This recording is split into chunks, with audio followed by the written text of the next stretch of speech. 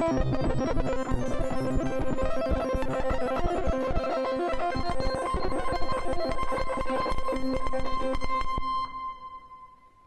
is SoundNotion, the weekly podcast for new music and music news. I'm Patrick Gulo. I'm David McDonald. I'm Sam Merciers. And this week we're joined by composer and contemporary music advocate Armando Bayolo. He's the founder and artistic director of the Great Noise Ensemble, curator of the New Music at Atlas series, and writes for publications such as New Music Box and Sequenza 21. He's the curator of the upcoming Andriessen 75 Festival in the Washington, D.C. area, which is a week-long festival celebrating the life and work and 75th birthday of Louis Andriessen. We'll certainly be eager to hear about that, as well as Great Noise Ensemble's new album. We'll be talking about that, too, later on. Armando, thanks for joining us today. Hi, thanks for being here. Sorry I stepped on your line there. That's okay. We do that all the time in the show. Overexcited.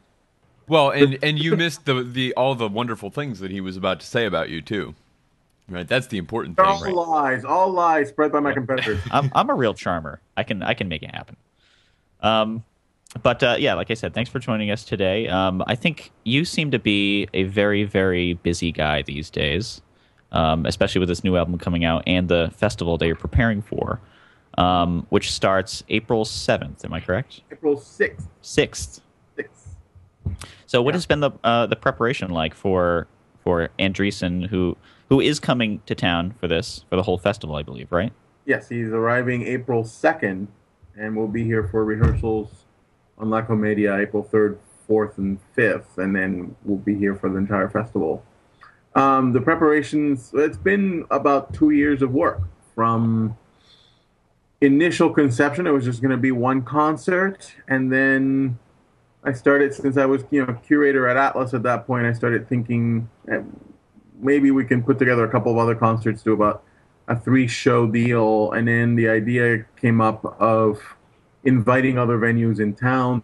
So it's been sort of that process of inviting people over, I guess, 18 months. It hasn't been quite 2 years of process. And putting something together for Louis, who's one of Great Noise Ensemble's artistic advisors and has become a friend since we did Demetiri back in 2010 with him in attendance. So it's been a blast, and it's going to be really exciting. It's the absolutely biggest thing I've ever put together. So it's a little overwhelming, but it's going to be really fun. It's going to be great.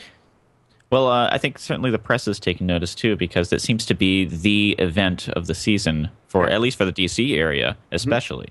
Yeah. It's gotten some serious highlights in the Post, and I know everyone. There's some people I think are planning on coming down from New York, me included, of course. But something this serious for Louis' birthday is a great thing that you guys are doing, and it's in a collaboration with a number of other partners, correct? Yes. So we have. The partners are all, the Atlas and Great Noise are sort of the anchors for this. Atlas is presenting three concerts, and Great Noise is presenting 2. We're presenting La Comedia, and then our 2 pianists are performing the American premiere of Louis' collection Images de Moreau, which is a gorgeous book that he published last year, collecting something like 12 pieces, I think, from the last 40 years of his career, something like that. And then we are partnering with the local jazz ensemble. So for Atlas also, it's not just it's partnering also with other venues like the Mansion at Strathmore and the National Gallery of Art and Shenandoah University. But also within Atlas, the 2 concert series, the jazz series and the new music series, are partnering up for one event, which is the piano recitals also combined with a showcase of Louis' scores for jazz ensemble.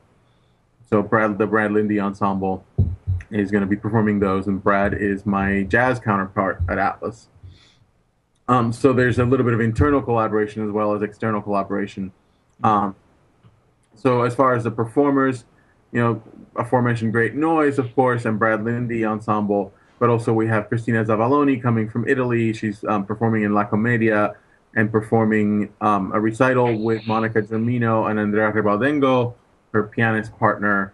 Monica Germino is performing a recital with Frank van der Waay, her engineer partner, and then performing Louis' most recent, one of his most recent major works, La Giro, which is this concerto that he wrote for her, for kind of a performing, singing violinist. We have Bang in a Can. The Bang in a Can All-Stars are wrapping up the Washington portion of the festival before we move to Winchester for Edge Ensemble, which is the resident contemporary ensemble at Shenandoah, and the Aeolus Quartet performing all of Louis' string quartets at the end of the festival. We're partnering with Boozy and Hawks for promotion, and we've partnered with the Los Angeles Philharmonic as well. The LA Philharmonic is helping with some travel costs, so I want to give them a shout out on that, because then Louis is going over to LA the following week for their Minimalist Jukebox Festival. So that's grown quite a bit, I would say, from one concert that you thought you might have. So it got a little bit bloated. It got a little big, in a good way. Yeah.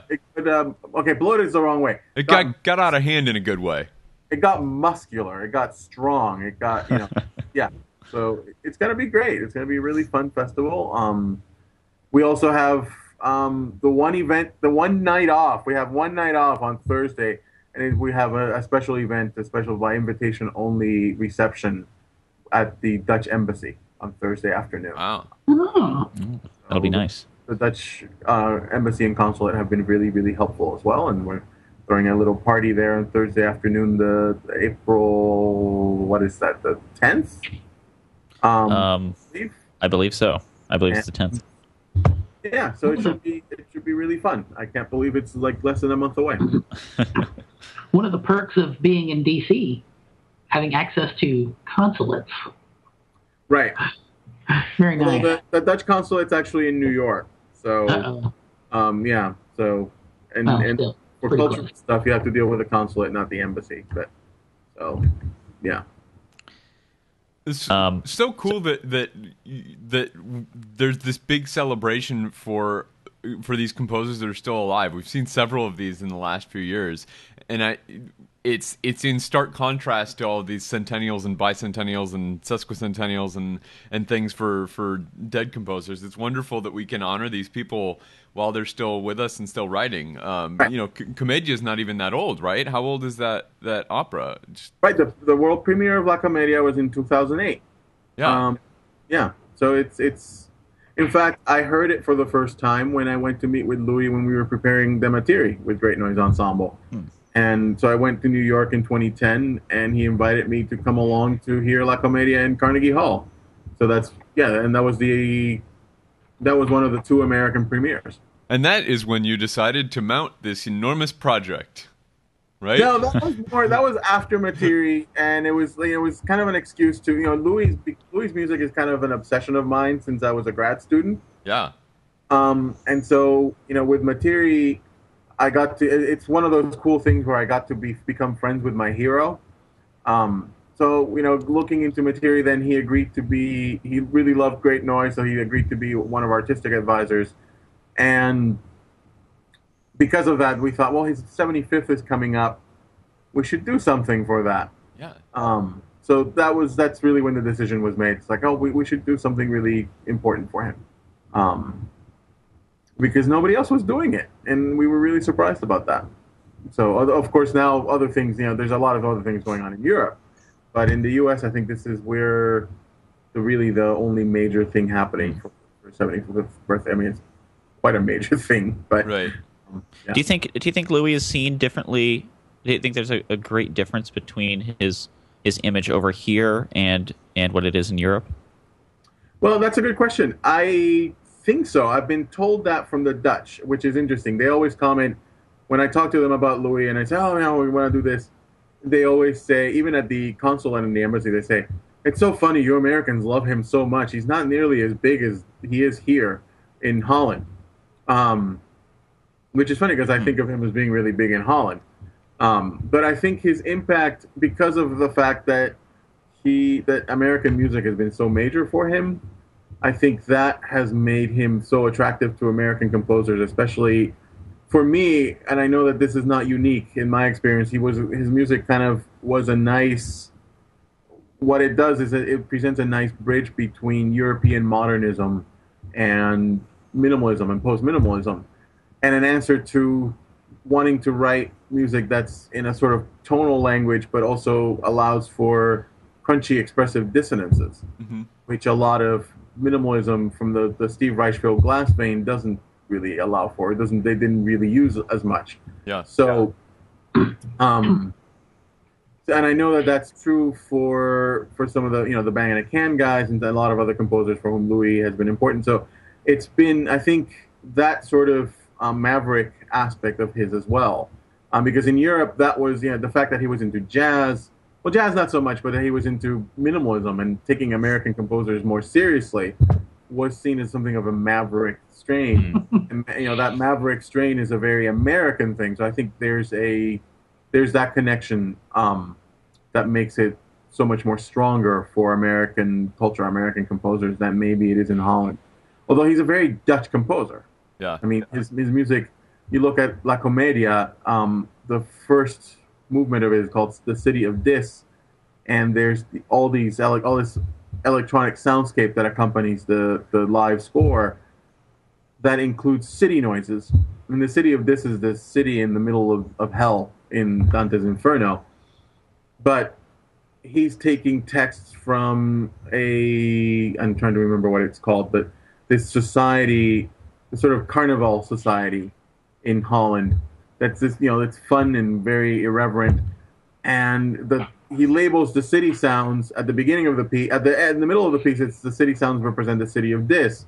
At the beginning of the piece, they represent the Damrak, which is the biggest canal that goes through the center of Amsterdam. So it's representing both Holland, representing Amsterdam itself, and representing the city in hell. And also when you think about this, there's been a lot of comparisons to the layout of hell in Dante, which is circular, and the layout of Amsterdam, which is sort of concentric circles as well, coming out of the ocean. So he points that out in his book, The Art of Stealing Time. So I think it's an interesting connection, and so the idea of him being so important to Americans when he's very culturally Dutch, it's a bit of a contradiction, perhaps, but it's very interesting. I like that you said that your description that he's like these minimalists it draws these minimalist influences from the United States and is still that almost brash European modernism, and I think maybe some of that brashness is also something that American composers find appealing, especially people that listen to minimalist music and find the process-oriented nature of it to be very interesting, but then the surface that is used to express that is, I think, a lot of times not very compelling on its own, and Andriessen's form of it is really hard to ignore. It's really in your face the whole time. It's very it demands your attention in a way that I think a lot of American minimalism doesn't. I mean, American minimalism of the kind you're talking about actively works against that. I think it's encouraging you to not be sort of like right in the moment on the music, to think of it more as like a stasis kind of feel, I'm going to have to disagree with that, actually, guys. I'm going to put my professor hat on now. Uh-oh. Because I taught a class at Peabody on minimalism, and actually, and that was my impression of minimalism when I first encountered it too. That it was, it's trance music, you're not supposed to pay attention. But when you read Steve Reich, especially, Steve Reich wants the process to be, and this is Steve Reich in the 60s and 70s. Steve Reich now has a much different aesthetic, I think. But, yeah. But Steve Reich in the 60s and 70s, process needs to be obvious so that you can follow it, you can pay attention to it. What did he say? He's like, I'm not holding any cards that you can't see.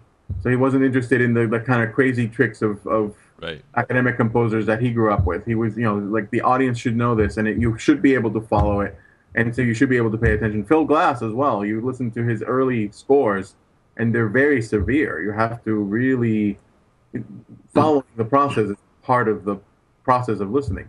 To be clear, I wouldn't say that you're intended to kind of ignore or listen passively to that music. I just think it's very easy to do, and it's much harder to do that with Andriessen. Well, Andriessen is also so loud. Right. Right. That's true.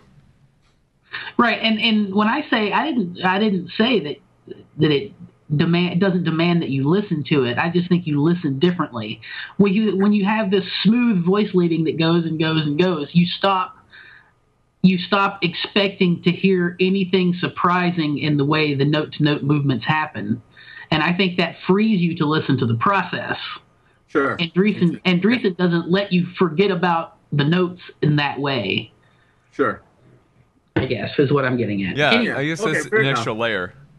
There's also, for Andriessen, there's also a what am I calling a sort of polemical side to his music, where Steve Reich, music for 18 musicians is just music for 18 musicians. There's no polemics, no. It's abstract. Yeah. Whereas Destat is a piece about politics and the effects and the effects of music on politics or lack thereof. So there's a very, very different approach to it. So the polemics of it are much more to the forefront, whereas Steve Reich didn't really get polemic. Isn't really the right word. I mean, the only piece I can think of. I would say Different Trains pretty much is the opposite of that, though. Right. Different Trains and Daniel Variations. And WTC 911. WTC 911, of course. And those are pieces, from the last 25 years. So it's middle and later Reich. So, yeah. And I would also say those are clearly the exceptions, even in that period. Right. Exactly. But yeah, it's great that it could be, and the reason not just that the music is related musically between Andriessen's music and those guys, but also we just celebrated birthdays of theirs as well. You know? So it's cool that they're all kind of colliding in that way. Right. Yeah. Reich 80 will be coming up pretty soon. Actually, do we really need to do every 5? I mean, he just got 75. Well, I just feel like we just did 70 for him, and Steve Reich's 70th birthday. That was one of the things that put Great Noise on the map, because it was the beginning of our second season, and we were the only ones to do a Steve Reich birthday concert in DC. Oh. So, and that was almost 10 years ago, and that just blows my mind. Pro tip, if you want to grow up and have an awesome new music series and maybe an awesome new music ensemble, look for birthdays. Yeah, well, yeah. That's part it's to be founded on Craigslist. Craigslist. That's right. That was the inception of Great Noise, right? That was indeed. Mm-hmm. Craigslist. Of course, I'm never going to retire, so there is that to consider. Right. Right. So you're always going to have to compete. Right, and you're not going to get rich off this. So. Well, we'll have Bayolo 75 when your time comes. So. Well, okay. About that. Let's see if I'm still around one way or another. You keep doing these, I don't know. I don't know. Let's see. Well, I wasn't sure what was on the festival, and I was reviewing all the content this morning, and I kept reading and reading and reading. I'm like, holy cow, this is gonna put poor Armando in the ground. So, kudos. That is a lot of stuff to organize. Yeah, it's intense. I've had a lot of really good help. The venues and the partners have been fantastic, and I've delegated a lot of the work. So wait, go ahead. In fact, I should shout out to Georgina Javor at the Strathmore, who took on the visas, especially.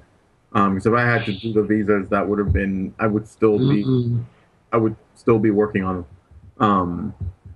And Sam Sweet, my executive director at Atlas, has been really, really great as well.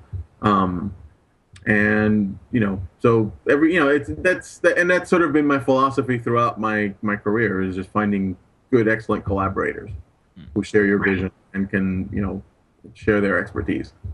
So I'm curious about mounting La Commedia, because that is a huge project. and I don't know how many times it's been performed, but it can't be that many. What's it been like putting together a project that's that complicated on that scale, that is even as just one piece of this larger festival? Well, that one, interestingly enough, doesn't feel as complex to me anymore. Really? Because we did Demetiri in 2010, and that is a much bigger piece than La Comedia in terms of the sheer size, the number of people involved, and the difficulty of the music. Now, ask me again in 2 weeks when we start having rehearsals about the difficulty of the music. Comedia is not easy, so we gotta approach it very, very carefully. But I feel like Materi was this big baptism by fire. So now, I remember when we were pitching the project originally to the National Gallery, and Stephen Acker, the director there, I was like, oh, this piece has a cimbalum. Where am I going to find a cimbalum player? And he tells me, Armando, you put together Demetiri, which involves like 75 people, and you're worried about a cimbalum? You'll find a cimbalum. And we did. We found this great guy, Nick Tolley, out in Boston. He's coming for the whole festival. Wow. And so, that one doesn't seem, it hasn't been as complicated to put together. We had some issues with, because it's a much more recent piece, the parts are still we're still being edited in many ways, so we had to have parts sent back, and that added to some complications. And then, of course, we have to blow up Great Noise. It's one of these projects we do occasionally where we blow up to, beyond our 20-member core into like 60 members. In this case, there's 45 instrumentalists. So we're doubling in size and then some. I'm looking through the Boozy performances right now. I think this will be the 9th performance of La Comedia. So there was a run at the world premiere in 2008 by the Netherlands Opera. Right.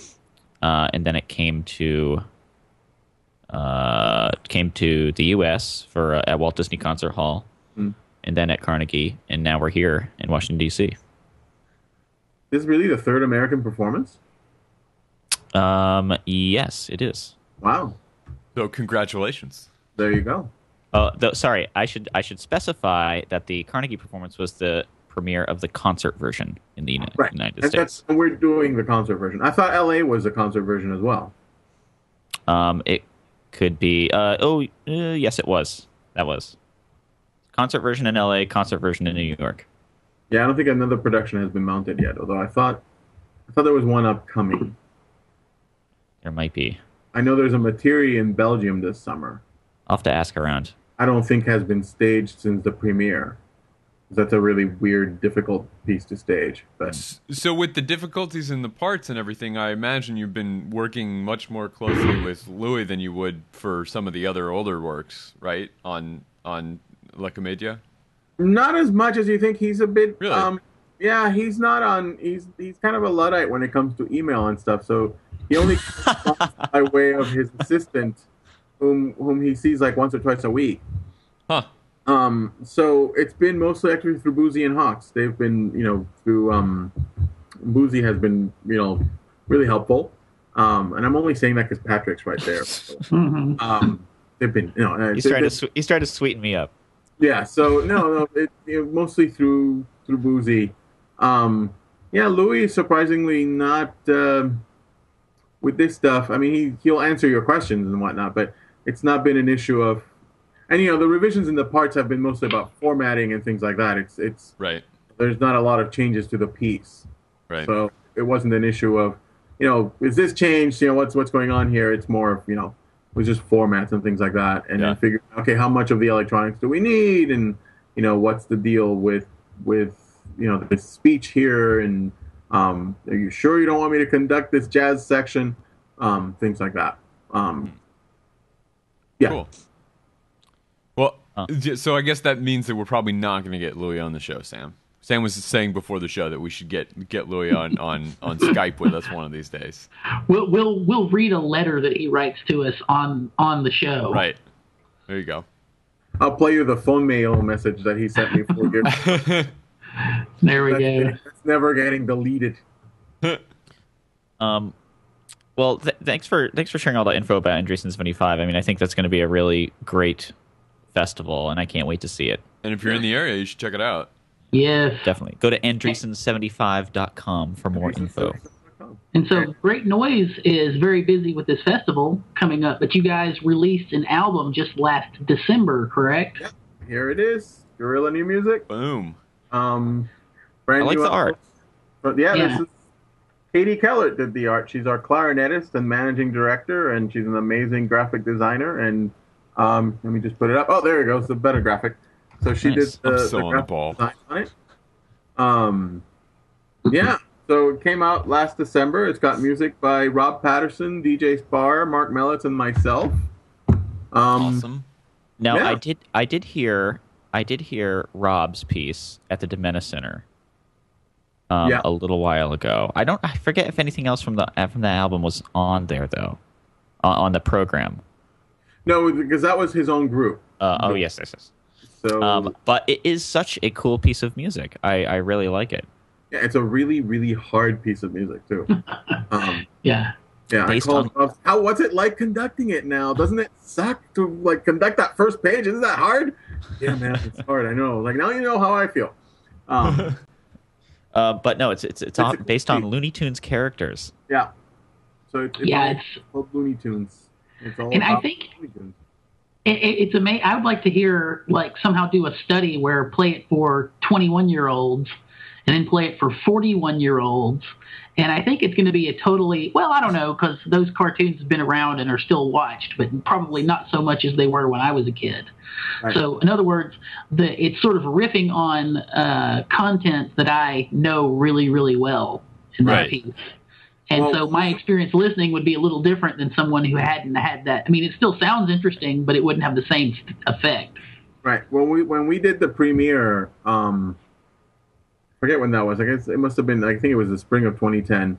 So my oldest daughter was 8, and she was at the concert, and she's not grown up with Looney Tunes, but she was asking, "Oh, Taz! There's the first movement is Taz, Tasmanian Devil." She's like, "Taz must be really crazy and energetic." It's like so, and she had never seen it. It's like, "Oh yeah, let me show you."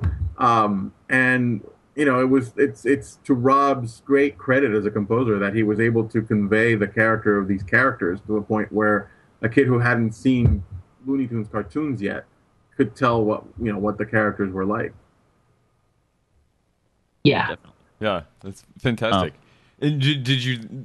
I wonder if so popular culture references in music, I think, are always really interesting because of that. Shelf life isn't the right word because it makes it seem like the music's going to expire, but it's definitely of a specific time in a way that something like, we talked about the abstractness of music for 18 musicians is always going to, that's not going to mean anything different necessarily to somebody, at least the kind of title idea isn't going to mean anything different to anybody in 50 years.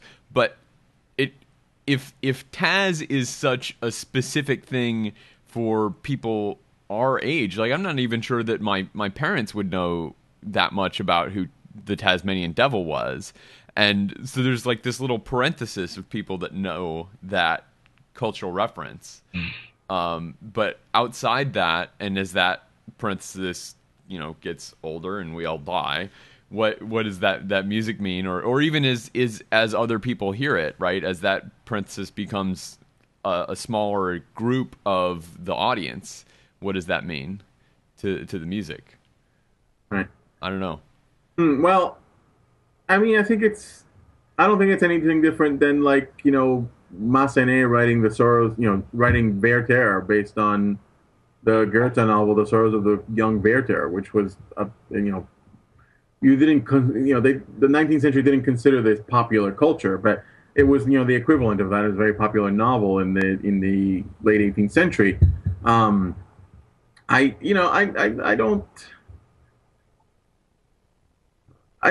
know what? I mean, I think I don't worry about it.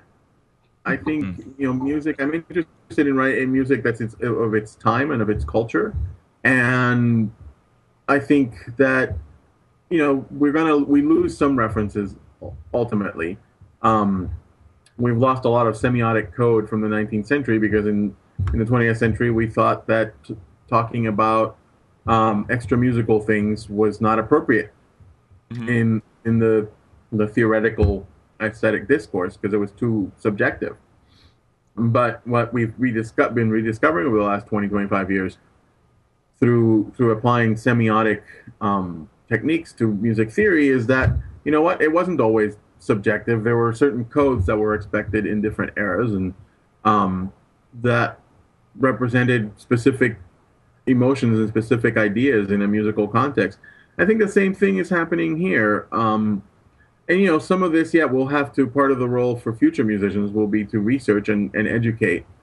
Just like, you know, when we look at Debussy's Minstrels in the Preludes Book 1 or Gollywog's Cakewalk, we have to talk about actually really uncomfortable things from popular culture at the turn of the 20th century. But also talk about what in the world was a cakewalk, and these dances that aren't as that are historical artifacts now that were popular culture at the time. So I think that's just part of culture. I wonder what there's going to be some musicology class in 80 years that is like watching Looney Tunes and as part of their research into the Tasmanian Devil. Right. I find that to be a delightful image. You're going to be watching things on YouTube. Yeah. Well, now, go ahead, Sam. Well, to me, of course, writing a piece that embraces some embedded cultural element this strongly makes it different a little bit from calling something like a 3-movement piece a chamber symphony, as an example. But to me, this is one of the greatest things that music can do now. It doesn't have to, but it can embrace the world that it lives in because there's so much shared knowledge, and you can count on that cultural reference or those cultural references having a wide set, a wide population is going to know that. So avoiding it because of shelf life concerns, Dave, I don't think is the way to go. No, I don't think it's bad. I was just pointing it out. I know. I think it lets go of the idea that as a composer with a capital C, it's still your job to try to get your piece into the canon, Right. No, and I think that's the real thing to think about is if that is even the goal. Like if having this music heard in 80 years is really the point of writing it, I would say that it's not. But it's certainly a distinction. Maybe like Armando's pointing out, that it's not really something that I should be distinguishing because there are certainly all these other cultural references from the last 100, 200, 400 years of the music that I've listened to that I just either did look into and find out about or decided that I didn't care and the music was fine or not fine on its own without those things. Well, I would say that's synonymous with like writing pieces that are based on Greek mythology, as an example. You assume that people are going to have a frame of reference, but over time, the degree to which you can count on people having that frame of reference has diminished. But there's lots of pieces that were written that way that are still considered great pieces. I think Tasmanian Devil and Froghorn Leghorn and all those guys are part of the pantheon of they've been canonized in our cultural lexicon. So and Foghorn Leghorn is removed enough that we don't I think isn't Foghorn Leghorn based on a real senator or something like that? There's a guy that is the inspiration for Foghorn Leghorn, and I kind of vaguely know that is the case, but I can't imagine that most people that know Foghorn Leghorn know or care about who that person is. I don't really care who that person is. I like the voice. But imagine you're talking about characterizing a piece, and you say the fourth movement is about Roadrunner. If you know who Roadrunner is, you start to form a picture in your mind, not dissimilar than somebody might have said in years past. The fourth movement is about Loki, and he's a mischievous and god and blah, blah, blah, whatever, To me, that's the same thing. You say Loki, and I think of Tom Hiddleston, so... Yeah. That's true. Movies ruin everything. Well, I mean, those cultural references are interesting, and they can work the other way too. We read in the news this week that Mozart in the Jungle, the Amazon original series, got picked up for. Well, it's now going to be an Amazon original series. Right. We talked about the pilot a few weeks ago of a drama comedy thing, half-hour show that is going to air on Amazon for Amazon Prime Instant Streaming, and it's about the behind-the-scenes culture of a classical symphony orchestra. And I can't imagine that most people that they hope to watch this thing are going to be terribly familiar with the inner workings of a symphony orchestra, and I don't think that really is something that they care about, because, you know, just like that piece about the Roadrunner can make sense even if you've never seen the Roadrunner or Wile E. Coyote in your life. This show about a conductor and an oboist can make sense even if you've never met a conductor or an oboist. Well, I think that was the appeal of the book in the first place, because absolutely the idea of the book was like, oh, you don't know about what happens, you know, behind the scenes. Let me show you. Well, Yeah. and you assume that it's people wearing tuxedos all the time. Yeah. Well, Megan, my wife, Megan, still hasn't seen the pilot, but I told her on the way to work, I think yesterday, Mozart of the Jungle got picked up. They're going to make the series, and she said, "Oh yeah, what is that about?" And I said, "It's set." I gave her the premise with the oboist and the new conductor, and I said, and it's like, sex and drugs and people, all that kind of stuff that musicians do, and then they're also going around playing gigs. And she said, and then we both simultaneously said, like real classical musicians. Like, yes, like real classical musicians. Sex and drugs and backstabbing and egos and all that stuff. But we are all very nice here on SoundNotion, and right. as are all of the colleagues that we have ever had in our careers. Ever. That's right. Ever. Right? Yes. I mean, it sounds like it. Sounds like you hit the nail on the head. Do you guys have any interest in watching this series? I'm totally going to watch it. I would like to watch it. But have you seen the pilot? I don't know. I seen like a few clips from the pilot. I haven't watched it yet. I'll have to watch the first episode, then see if I'm gonna buy Amazon Prime. We should say they just upped the price of Amazon Prime this week as well. The same week. I don't think these are related, but they just changed this new up the hot price. ticket item. I know, this new hot ticket classical music television show that's not on television. Went from $80 a year up to $100 a year. So I mean, I still think it's a good deal. I'm still going to do it at $100 a year, but whatever. Cheaper than Netflix. Actually, it's I think maybe even more than Netflix now. It's like a couple cents more. Oh, yes. Oh, really? But you also get free 2-day shipping on all the other stuff, and there's a rumor that they're going to launch a streaming music service that's going to be a part of it as well. So. Another streaming music service, because that's what the world needs, guys. Yet another streaming music service, just like Burt Bacharach sang. Yeah. Well, what? Never mind. What the world needs now. Oh, what the world needs now. Got it. Sorry, I didn't make that connection. I'm not. All right. Clearly need more coffee. You know what musicians really need? What? Oftentimes, and it's really in short supply, is parking to get their crap from their car into wherever they're playing. I mean, we've all been in this situation, whether it's, hauling in to play a rock gig or trying to find how to get into the big concert hall with your clarinet or whatever. But several clubs in Seattle have sort of banded together and put up all they're doing is putting a sign in their loading zone that says priority musicians loading and unloading. So it's only as enforceable as your average loading zone sign. But it's interesting that they've gone out of their way to target musicians. Well, I'll tell you what. I never park in loading zones, so it's going to work for me. Well, to me, this is like, musicians park in loading zones already, usually, and they just expect to get a ticket. Isn't that the way that works? I guess so. It's $15. Yeah. But Patrick, don't you live in New York? I mean, you don't need a car. Yeah, you don't drive, right? I used to drive. All right, there was a time in my life. I used to live in Tallahassee. When was the last time you piloted an automobile, Patrick? Piloted. Whenever I go up to visit my family in Massachusetts. Ah, okay. And then I can put the windows down and smell the pine. Right. because you're in real America That's at that point. That's America. Right. Actually, that's not America. That's No, I guess real America, that you're still much too close to the ocean for that to be real America. Those states are way too blue for real America. Well, back to the Seattle thing. Seattle, as we know, has a pretty lively music scene, which I think is why this became an issue to begin with. There's lots of bands, and there's lots of places for bands of lots of different experience levels, let's say, to play gigs.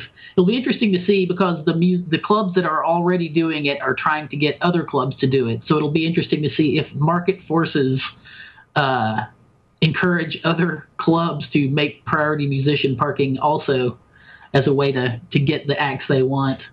We'll see. I like the idea. I like it. Yes. Yeah. And last... Oh, my goodness. Whoa. Whoa. What is sound? Did somebody just get an IM from 1997? I think some magic just happened. Yes. That might be. Is that me? No, that's me. I'm just kidding. I'm just playing. We're running a gag. We're running a gag. Sorry. This is a new site. Say what? I was on AIM now. Oh, right. My AOL. I mean, I actually do use AIM. Is one of the ways my students contact me, but it doesn't sound like that anymore. In fact, I don't know if it even is a thing anymore. I just use the protocol. I don't actually use their application. But that sound is one of the sounds that was, I think, emblematic of internet culture for a long time. And there is a group of people who are trying to, under this, they've made a name, Brendan Chilcutt, which seems to be the work of actually three people that have taken on the name Brendan Chilcutt as a nom de plume. But they have put together an online museum of sorts that they intend to grow. It's a musicology archive. Sure, if you absolutely must. I must. Of sounds that they are concerned we're going to lose. This is the Museum of Endangered Sounds. And you can visit it on the web at savethesounds.info. And there are all these great sounds that, like the AOL sound, that they're concerned that we might be losing forever, that we're so closely tied to, what the world around us sounded like, because they're made by devices, exclusively by devices that don't exist anymore, like this Nokia ringtone. Yes. Like, people aren't gonna hear those sounds, and that's gonna have been such an important, sound of what the sound that the world made for so long. Anyway, I think it's a very interesting project. I'm curious as to what the licensing concerns are for these sounds. Not only for them posting them, but for me stealing them and using them in things. But it's a rotary phone sound. Wow. And a tape deck. Not bad. So this is a very cool site. It's very simple right now. It's only got about, 15 or 20 sounds. But based on the Wired article that we read about it, it seems like it's going to grow. And I've bookmarked it. What do you think? Yes. I think some sort of remix project is in store as they accumulate more and more sounds. I'm sure that's their goal. Yeah. Some sort of a commissioning project where you have to use all noises from the site. All right. Yes. I can dig it. I like it. One thing I didn't find on there is a dial-up modem connecting noise. Oh, no, it's on there. It's on there. Oh, really? They just got pictures. Oh, there it is. Is it the AOL? There it is. Yeah. Okay, yeah. Play that one for us, Dave. That one is probably the most iconic to me because it has the sound of impending wonder. I'm getting on the internet.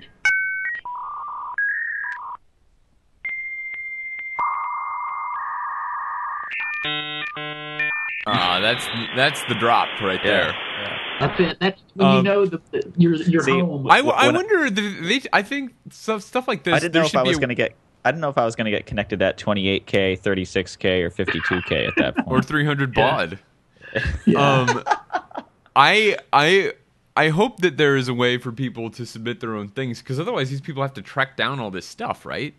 Yeah. I would love some kind of user-submitted version of this, though that, again, creates this problem. Anytime you've got users uploading their own stuff, you've got licensing issues. So I have no idea how that's going to work. But Armando, have you ever used any sounds like these in pieces or? No, electronics have never been something I use very, very much. So no, I never have. It's just not an aesthetic direction I've ever been attracted to. I'm sorry. Do you think about the what do you think of the idea of trying to hang on to these sounds that we would otherwise lose, as they're made exclusively by these devices that people simply don't use anymore? I don't know. I kind of don't miss that dial-up modem sound. One of the ugliest sounds in the universe. It just makes me think of a Seinfeld episode, and this kind of dates me now, but, making a Seinfeld reference, but, Elaine getting all these faxes to her phone number. But,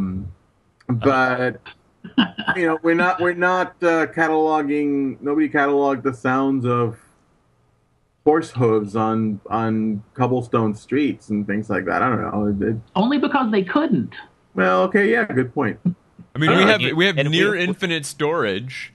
We can do whatever we want with all this great storage. Why not save everything, and then we'll solve that? Give you a terabyte for $10 a month. That's right. And for horses, we have British people with coconuts. That's right. There you go. That is true. I think we should talk about Armando's piece on this. We should. Let's do that. Okay. How to make something that sounds really cool even without electronics.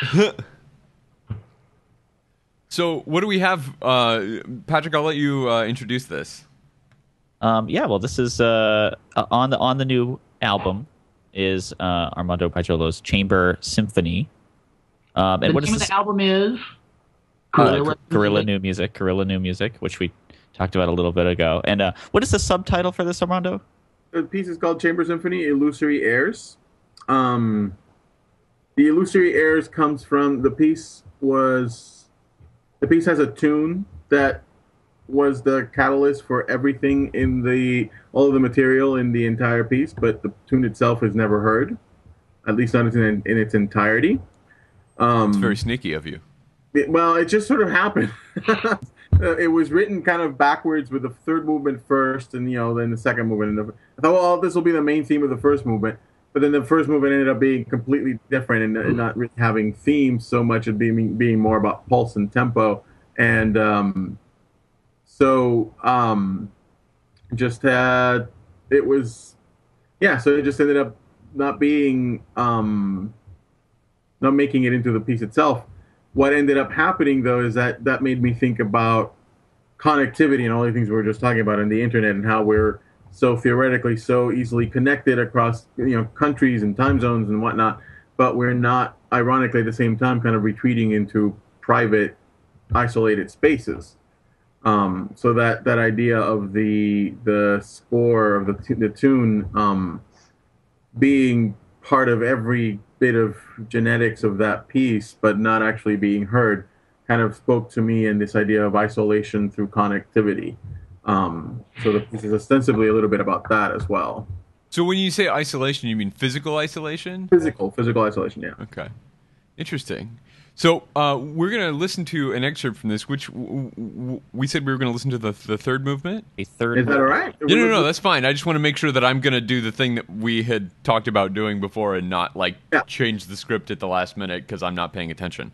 So this is the third movement of Armando's Chamber Symphony Illusory Airs, performed by the Great Noise Ensemble. Or you guys probably don't say the Great Noise Ensemble. It just sounded like a dummy, right? It's performed by Great Noise Ensemble on their new album, Guerilla New Music.